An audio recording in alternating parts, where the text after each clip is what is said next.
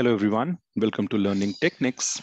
This is your host Hemant Gangwar, and today we are going to discuss how we can upgrade our system from a Red Hat 7 to a Red Hat 8. So let's quickly jump to the OT session and see how these things go in action.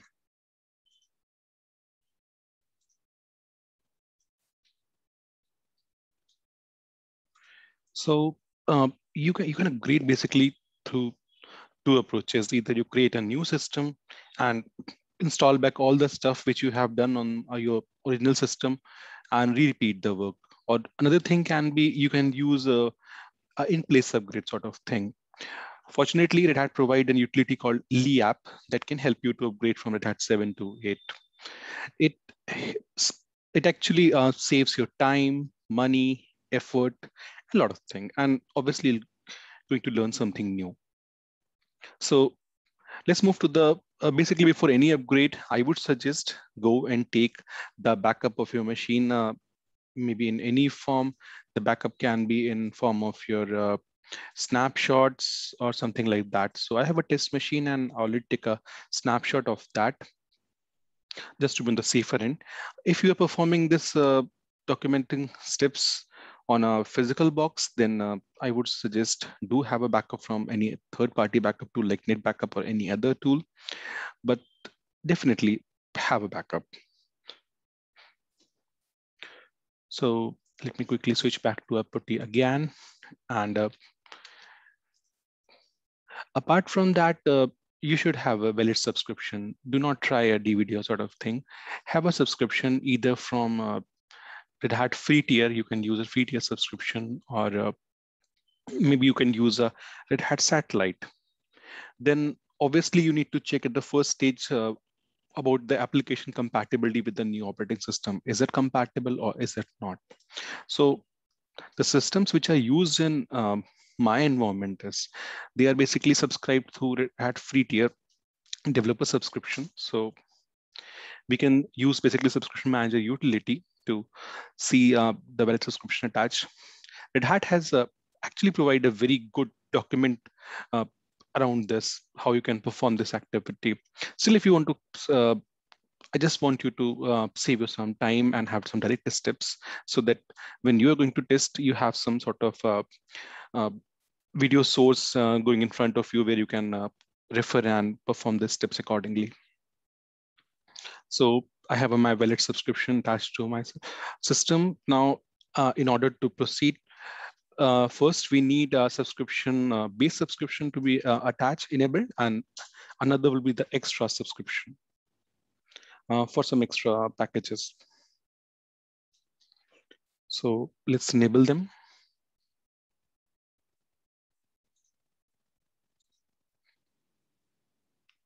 Okay, and the similar way, we'll attach our extra subscription.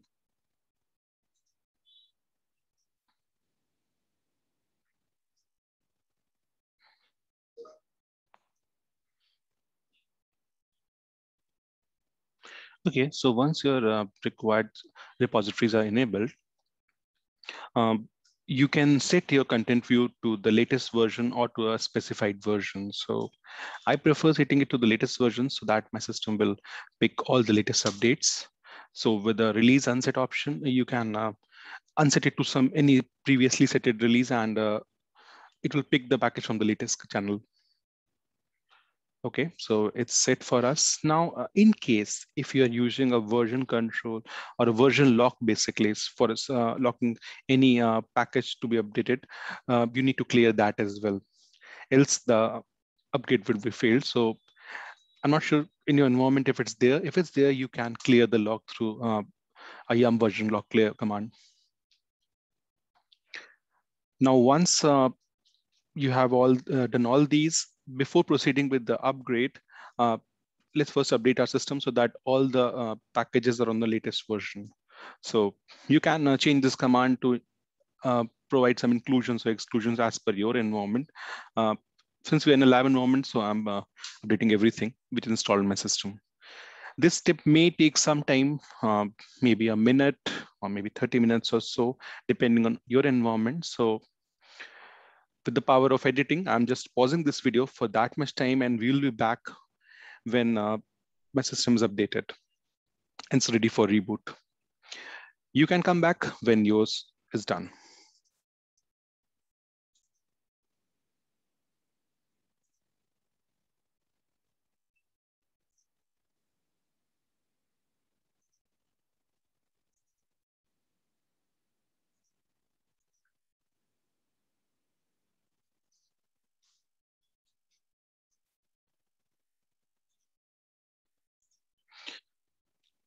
Okay, so our system is back after reboot and it's upgraded to the latest version. We can check through unim-a what version we are getting. Okay, so it's 45.1. Now, we prepared our system for an upgrade, and now the next step is we have to install the Leapp utility and analyze the reports which it generate, pre-upgrade reports, generate whatever issues which it mentions and how to fix them. So let me quickly install the Leapp, and along with it, I am adding some extra binaries, which you may skip as per your requirement if it's already there, or you can install. It's a non-harming. I'm adding cockpit Leapp so that I can see the report in UI, a better UI.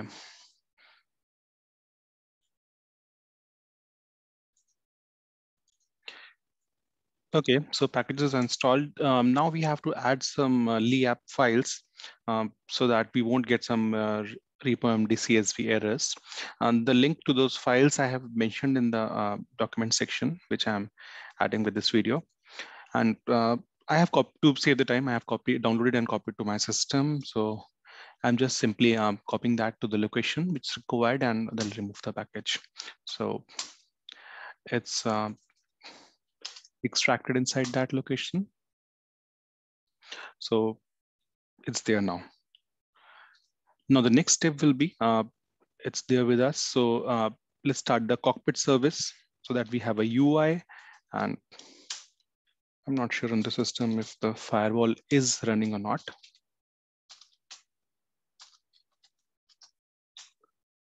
Okay, firewall is running. So let's add the cockpit port as well, so that we won't face such issues while accessing the cockpit on the UI. Okay, so cockpit is installed for us. Now, before performing an actual upgrade, Leapp allows us to perform a pre-upgrade so that we can generate a pre-upgrade report and analyze it, what issues we can get on our system, or whatever. So the simple command is Leapp and the pre-upgrade. It will not perform an actual upgrade, but it will try to simulate what will happen when we perform an upgrade. So this is the command. This command may take some time depending on your system space or whatever applications you are using, or on different factors.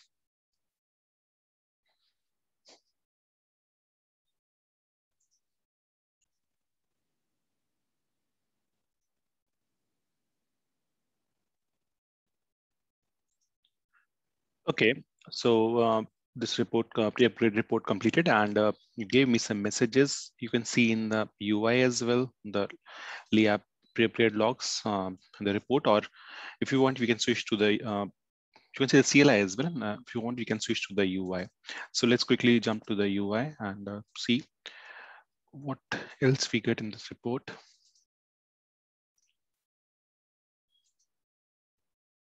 Okay, so we have the report. It has some inhibitors, which actually means it's inhibiting your upgrade. You need to fix them first. And obviously, as per the priority, the high risk should be fixed, medium or low, you can ignore, depending how critical they are for you. So let's go one by one. So the inhibitor thing is, okay, it asks you to permit a root login, yes, to SSD config. Okay, I make a note of this. Then the second inhibitor is you have to remove the kernel module. Maybe it's not supported. So PATA ACPI is not supported. So we have to remove this module as well. You have to take care that removing a module will not make system unstable. So obviously always be cautious before removing anything. Then the third inhibitor is we have to add something, the module option in the answer file. Okay, it's for a PAM PKCS module basically. The medium one, it depends on the cronny. I'm not using cronny, so I can skip it. Then it's basically it's saying that legacy biosystems grub core does not get automatically updated when grub is upgraded, so it's fine. Then my last one is the Python one, which this command I have to run after upgrade, so I have to make a note of it. Okay, fine. Let's quickly move to the system and make these amendments, and then pre-upgrade again. Okay, so means the same thing you can view in the CLI reports as well. It's your priority how you want to read those things.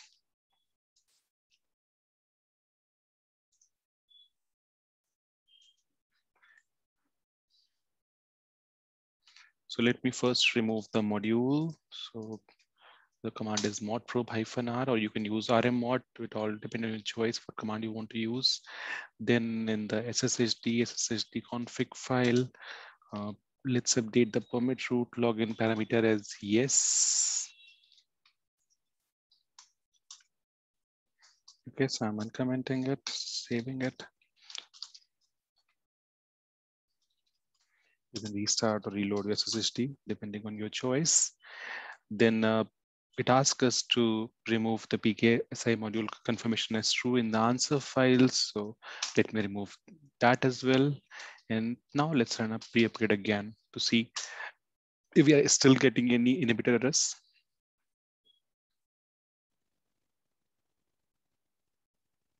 It should be quick this time.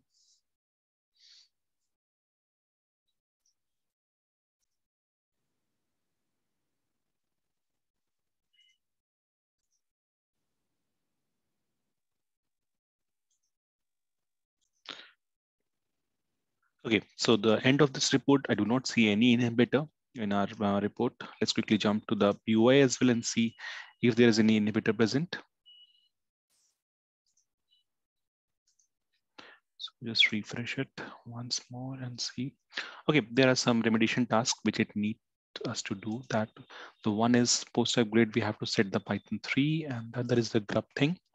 So we have to verify if our grub is updated fine or not. What medium thing are there? There's nothing major.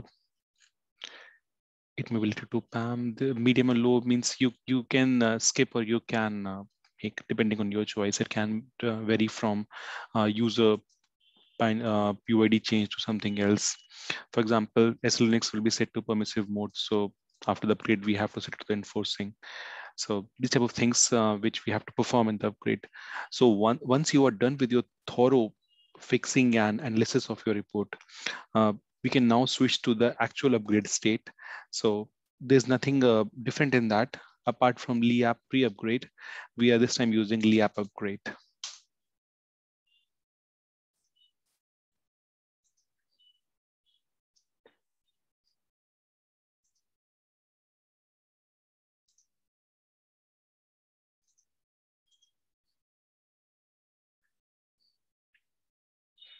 So in case it notices any issues while upgrading, it will abort it and send you the error in a file named leappreport.txt. You can analyze that.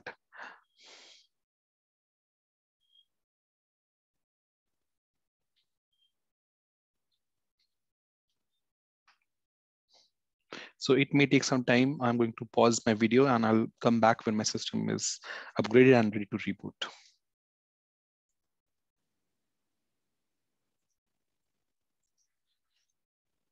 So now it's marking the packages for the installation and upgradation. And that bit would be take when we're in the reboot phase.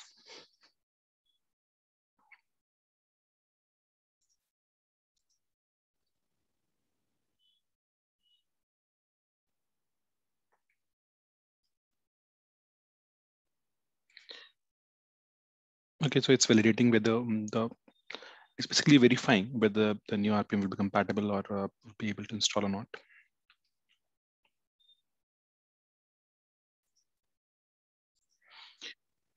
And installing the binaries as well.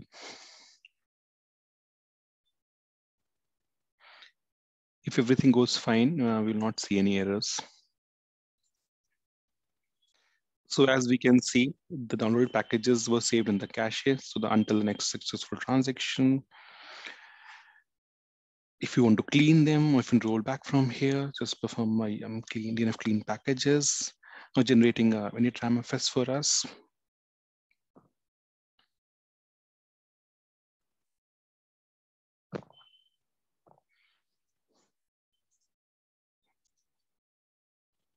Okay, so we are done with the upgrade thing. Everything went fine, nothing bad reported. If you want, you can see whatever report generated over here. Let's have a quick look. What it contains your risk factor and all that stuff, which we saw in a UI. Then your upgrade logs, whatever stuff it has done, whatever RPM checks or cache making. So after that, we're good for a reboot. This time, I will not come back after a reboot. Instead, I want you to see the console with me so that you can see what actual steps is happening. We have an initramfs created for the upgrade one.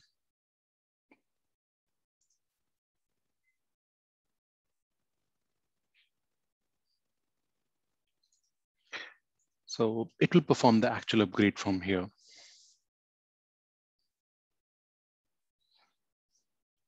It will perform all those steps which we see in the debug log files. It will perform each and every phase. RPMs will be upgraded.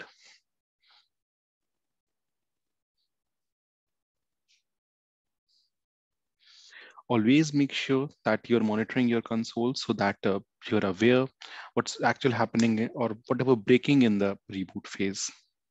Every system is different, so you may encounter issues in the reboot stage as well.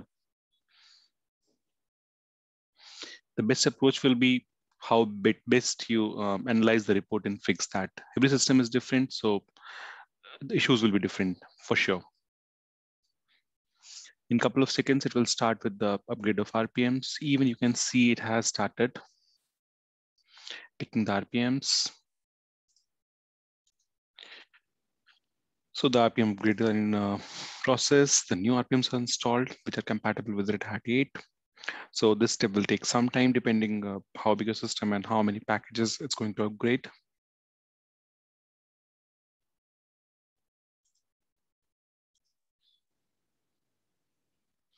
Now, once upgrade is completed on the console, it's checking any if Red Hat 7 packages are not left. And if they're left, we have to remove them. A report file also generated, which we can analyze later. So now it rebooted again, and it will start booting with the new Red Hat 8 OS. So you can see it's a mix of Red Hat 8 and their old kernels of Red Hat 7 present as well. So in a couple of seconds, the system should boot back.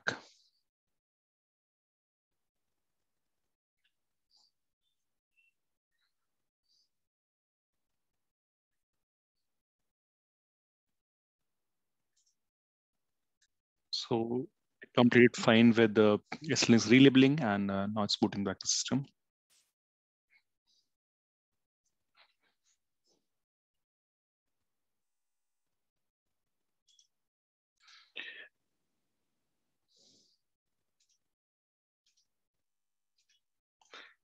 So I'm now back on my system, and it's up and accessible. Obviously, the name would remain same. Now it's upgraded to Red Hat 8. So in the same way, the pre-upgrade steps were important, the post-upgrade steps were also important. And if you have noticed the report generated, there was a step to fix our SLNX to make it enforcing or to make our Python binary pointing to the correct thing. So let's first set the Python to the Python 3, which was a recommendation. Then a post recommendation was to set the SLNX. Let's see in what state it was currently. So it's in permissive state. So set enforce. And so it's enforcing now. And apart from that, you can list what all kernel. If you want to clean the boot space, you can do that as well. So before proceeding with that, let's first validate if we have any RPMs remained of EL7, and if If they are, then we have to remove them. So yes, we have couple of, so let's quickly perform a YAM erase of those RPMs.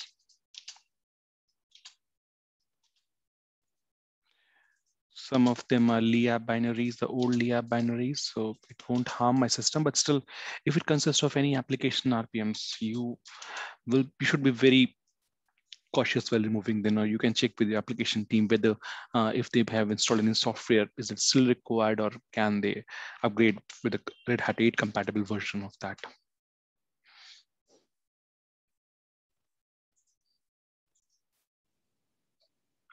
So if you are happy that your system is all live, you can clean the basically the kernel RPMs, the old kernel RPMs, if you don't want to put that.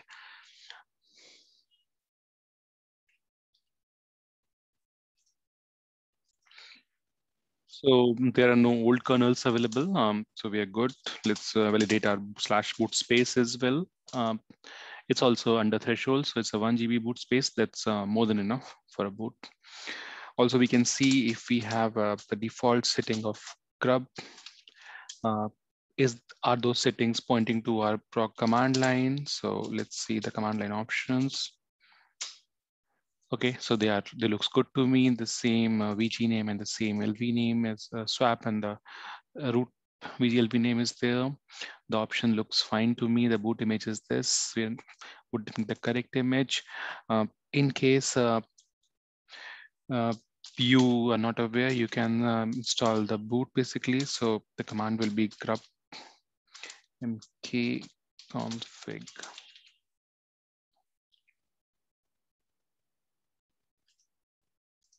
So the command will be mkconfig-o and the path of your grub.conf. So it's system DBS systems. So you can the grub2 and the grub.cfg. If you want, you can rewrite accordingly.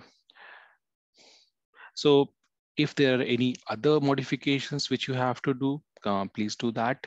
And with this note, my system is upgraded and I'm going to close this video session. You can test it. Let me know, share reviews. Do remember this is a lab-based setup. So when you're going to perform it on your live system, do have a proper backup and always analyze the report properly. So thanks for being such a nice audience. Thank you very much. Bye-bye.